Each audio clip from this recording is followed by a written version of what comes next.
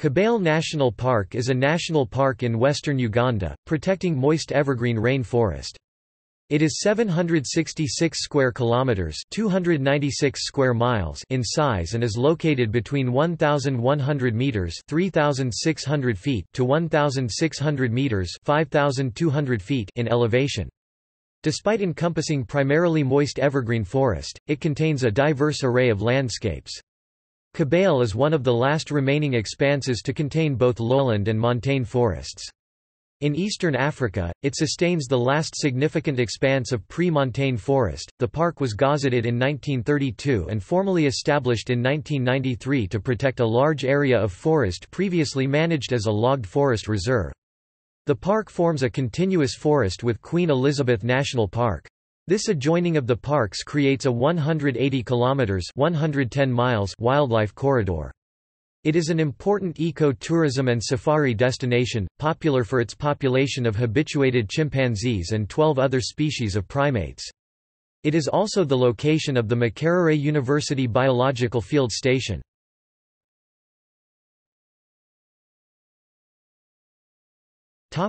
Locals and the park.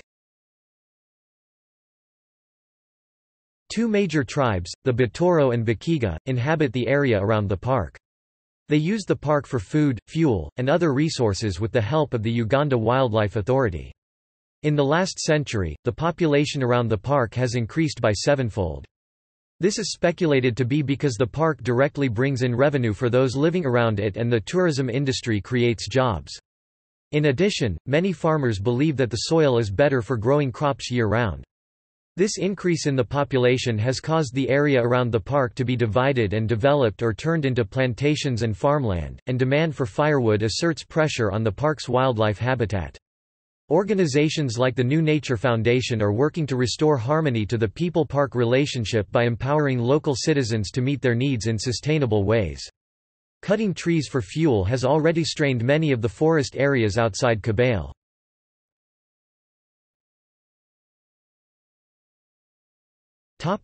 Biodiversity. Kibale National Forest has one of the highest diversity and concentration of primates in Africa. It is home to a large number of endangered chimpanzees, as well as the red colobus monkey status, endangered, and the rare Loess's monkey vulnerable.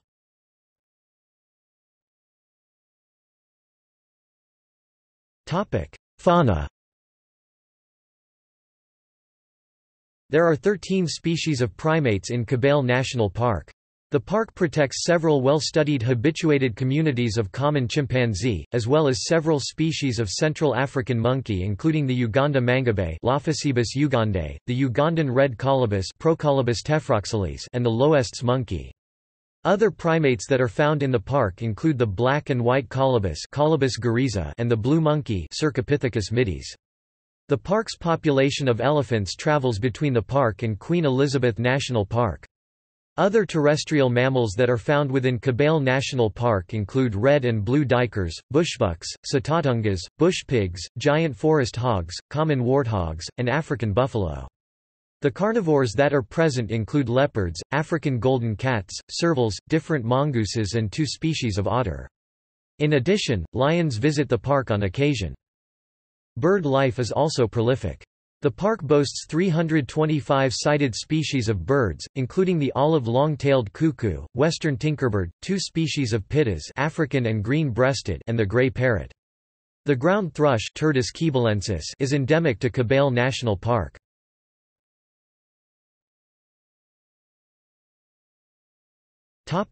Primates. Primates are very common in Kibale National Forest. The forest has some of the highest abundances of species of primates in the area. There are many species of primates and these species persist in the less disturbed areas of the forest in their natural habitats. There are disturbances that are hindering some of these species.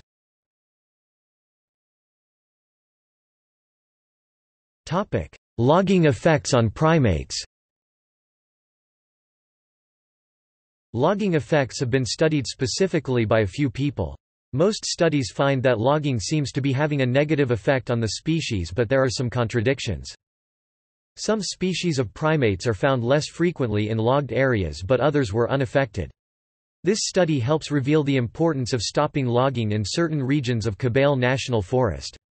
The species from the study are shown below. These species densities show the effect of logging on each separate species. Heavily logged areas. Found in lower densities, chimpanzees, pan troglodytes, redtails, Cercopithecus ascanius.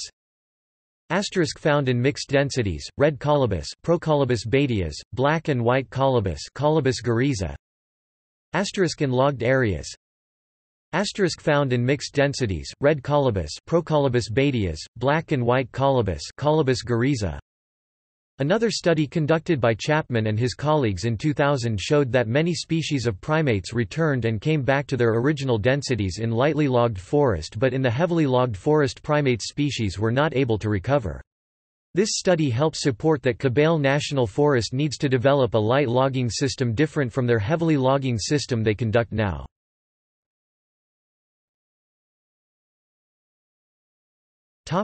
Degraded agricultural lands effect on primates. Degraded lands occur when land is cleared for agriculture and then abandoned after a few years. These lands are coming back at different rates and some are showing no possibility of regrowth. The effect these lands have on primates is still slightly unknown, but some studies have started weeding out answers. One study found that most species of primates were found evenly distributed throughout the entire forest, whether there was agriculture encroachment or not.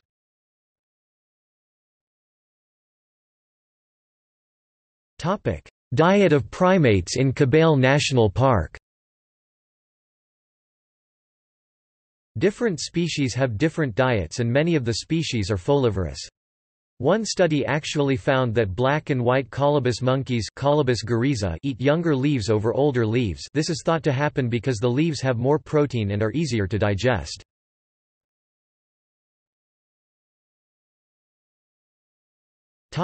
Flora.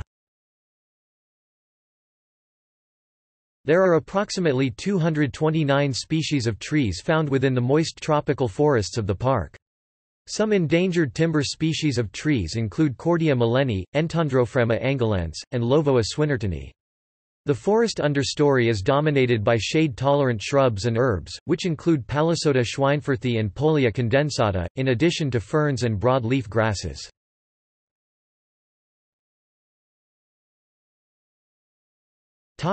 Forest management.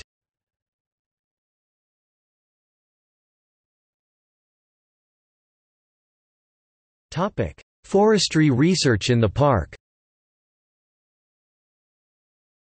Many studies have been conducted within the park to assess the factors influencing forest regeneration and forest management techniques.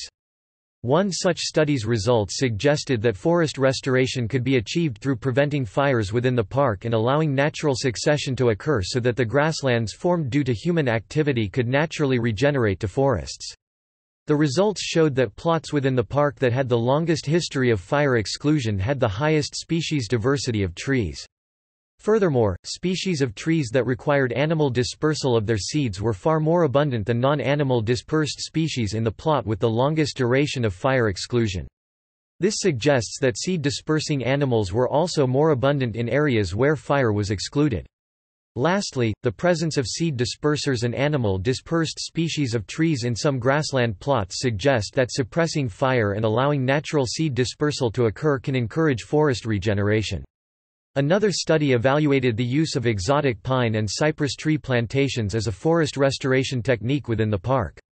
This study showed a high level of natural regeneration of indigenous trees within pine plantations, most likely due to the use of these plantations by seed-dispersing animals such as redtail monkeys, chimpanzees, duikers, and bush pigs, all of which were sighted or tracked within the plantations.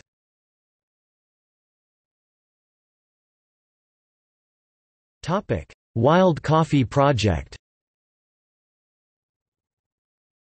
Robusta coffee grows natively in the Kibale Forest area. From 1999 to 2002 an effort was made to commercialize this coffee as a premium consumer brand, emulating and extending the success of shade grown in Central America. Revenue from the coffee production was intended to finance conservation management activities. Initial funding for project development came from USAID.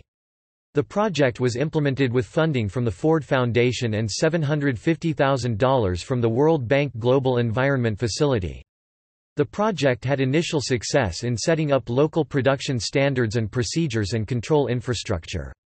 Initially it was led by the Uganda Coffee Trade Federation, until the independent US-based nonprofit Kibale Forest Foundation was created to take over the project. Sustainable annual yield was estimated at 1,500 pounds (680 kilograms). Organic certification was delivered by the Swedish Krav labeling firm.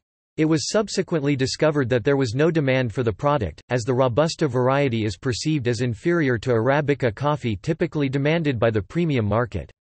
Various blending schemes were turned down by coffee distributors.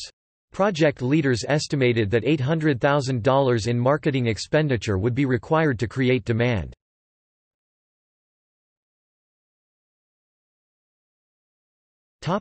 External links. Uganda Wildlife Authority, Kibale Forest National Park, research opportunities at the Makerere University Biological Field Station, Uganda. Wikimapia location.